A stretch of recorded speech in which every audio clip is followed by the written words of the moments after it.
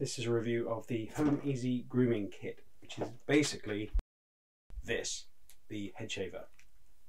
And it is a shaver for your head or your face, if you like that kind of thing. But I don't. I mainly use it for the top of my head, my hair. And it was $29.99 on Amazon at the start of the year. I'll put a link in the description, and I'm using Amazon UK. It has gone up and down in price, so you may find it a little bit cheaper than that. It might be more expensive. I think it's about £37 now. And what it is a shaver for your head, as I've just said. There is a very similar named brand that's available, but that's about, I don't know, £150, £200, something like that. And I couldn't afford to spend that on something that I wasn't sure that was going to do a brilliant job. I usually use a safety razor to shave my head, but the problem with that is that when you have a head that is bumpy and lumpy and has moles and divots and things like that in it, you can accidentally shave these things and cut them, and then you end up with a head dripping in blood, and it hurts and it's not very nice, and you don't get an even shave. And also the problem is that you can't see the back of your head very easily without an arrangement of mirrors.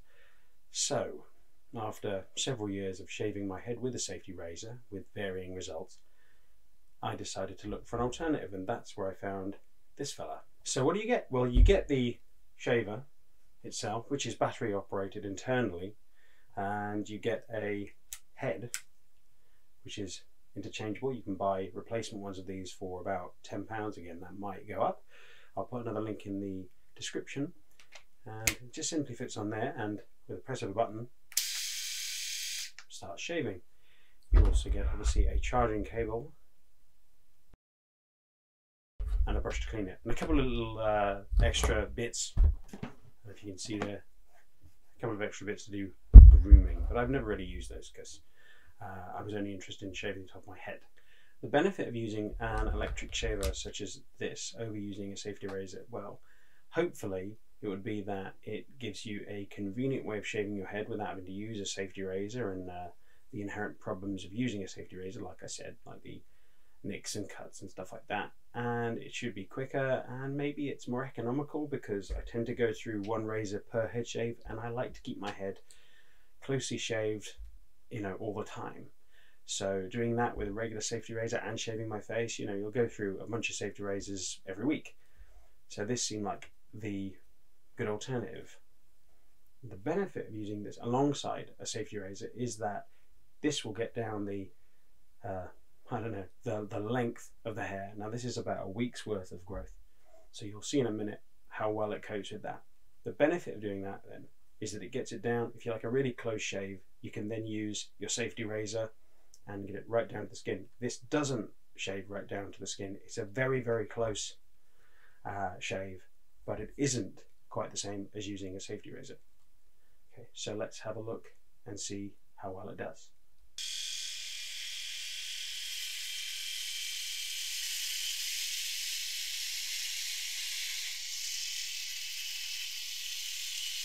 As you can see, there is some shaving that has occurred. I will now commence shaving again.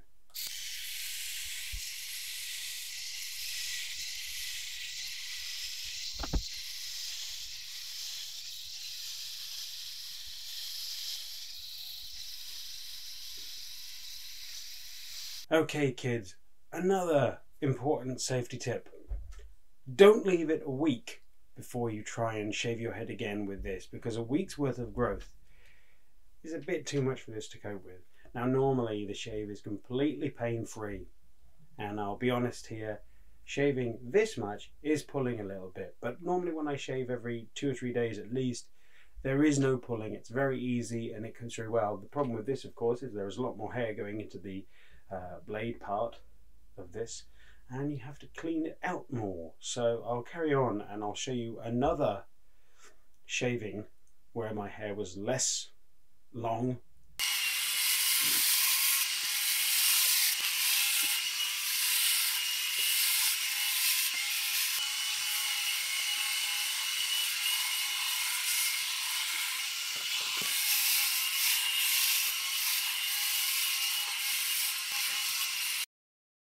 but it is actually shaving through it. It's just taking a lot more time because there's a lot more hair to shave off. Anyway, I shall continue, and excuse me if I wince.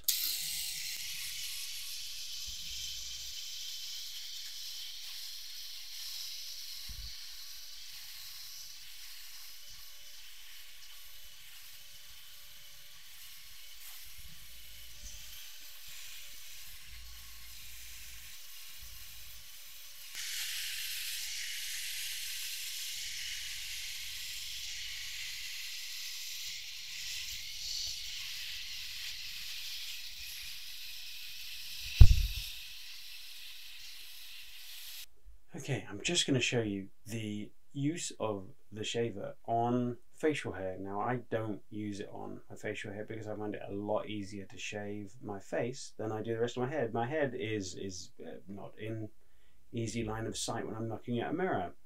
Okay, now I'm just going to use it on my face. I have a little bit of a chin beard here that I've grown out just so that you can see how well it copes with that. And I tend to use a safety razor on my face just because I find it easier and I get a much closer shave.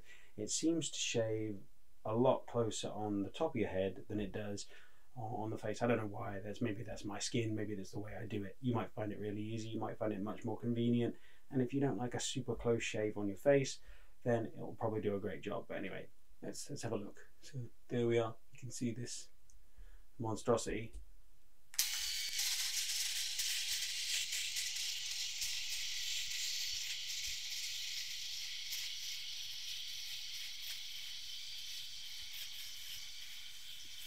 One thing I don't like about shaving my hair at all is that I might be a great big sensitive baby, but when I shave on my head or on my face, it tends to hurt with a safety razor, and that was the big concern with the electric razor. Would it pull my hair and would it really hurt?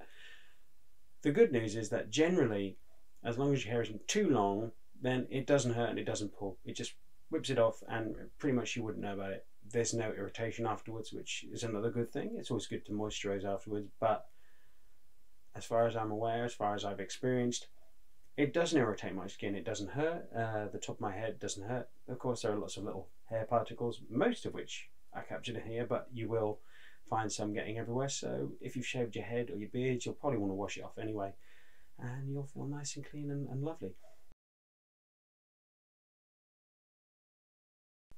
The other good thing about the way a razor like this is designed is that unlike a safety razor with a blade, when you shave over, say, a mole or a bump, and I've got one here, I have to be really careful that I don't cut that. And if I cut it, I bleed, it's horrible and it's painful, and then you can't quite shave it properly. So the other option is to not shave it at all, and then you're left with a patch on your head or your face, which isn't shaved. Whereas this, I can just turn it on, shave around it, it doesn't hurt, and it's done its job, it shaved it off. So that is a plus side for me. It actually feels less painful and safer. Now, of course, your experience may differ. Don't blame me. Always try these things carefully and test them out and see how it affects you. Okay, that took a little bit longer than I thought it was going to, so I went off and finished it in the bathroom myself. Without the aid of a camera, I used what you should use, which is a mirror, which makes the whole process a lot easier. Anyway, so you can see a rather hasty shave under the pressure of being filmed by myself. Yeah, I think it's done a reasonably good job. Certainly a good job considering that normally I would not leave it this long. I left about a week and a half actually before I even attempted to shave it again, and normally I would do this every day or every other day, so the hair is much shorter, it's much easier for it to cut through it. It takes me like 5 minutes, if that, to just buzz over all my hair. Funnily enough, you can see I don't have much on the top, and it's easy. You know, it's dead simple. It's Homeasy. That's how easy it is. Sponsorship? Nah, I'm kidding. It is easy. It is pain-free. The shaver itself, or the parts of it move. I don't know if you can see that. They do move a little bit. But the way I do it, I tend to like just use one part of the shaver itself rather than the whole thing all over my head. Sometimes, you know, I put more pressure on one part. It flexes somewhat, so I guess yes, it is doing what it's supposed to do. It does move around a little, and it does mold with the shape of your head. So to clean it, you just open it up, each of these little parts, and the bit in the middle twists off. I don't know if you can see that. You take the included brush, other brushes are available, and you take the brush and you brush away the excess hair that you have chopped off, and then you close it all up and you're ready to go. You may find in the books you get that it gives you various cleaning instructions. It does say about running underwater in my one. I don't normally do that. It seems to do it perfectly well if I just brush it out. You may want to clean it every once in a while by washing it. That might be something you want to do for hygiene reasons. You can of course buy extra shaving heads, which I did here. Again, like I said, this was about $9.99 when I bought it. Might be more now. I'll put a link in the description. And I found that after about 2 months it started to get a little bit dull.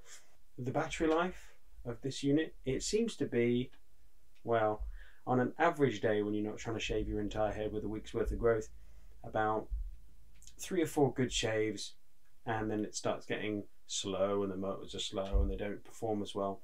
So you don't want that. You want the motors to be their spinny best. So you can charge it up every day if you like with the included charge cable. You do not get a plug. You could get a USB adapter and put it into that, and then this end goes into the shaver somewhere here like that. So in conclusion, would I recommend it? Yes, I would, because it is very good for what it's intended to do. It's cheap. Even if it's gone up to about £40, I still think that's worth it. It's perhaps not in the range of that other famous brand, which I'm not going to name, and I really don't know if they're much better or if they're the same. The quality might be exactly the same, it might do exactly the same job, but all I can tell you is the Homeasy LK2800, that's what it says on there, this one does a very good job for a cheap price. So yes, if you're looking for one, I recommend it, but it is only a recommendation. It is not the law. If you do not like it, that's not my fault. You can send it back to the manufacturer. Don't blame me. But if you want something like this, I say it's a good buy. Definitely. See you next time.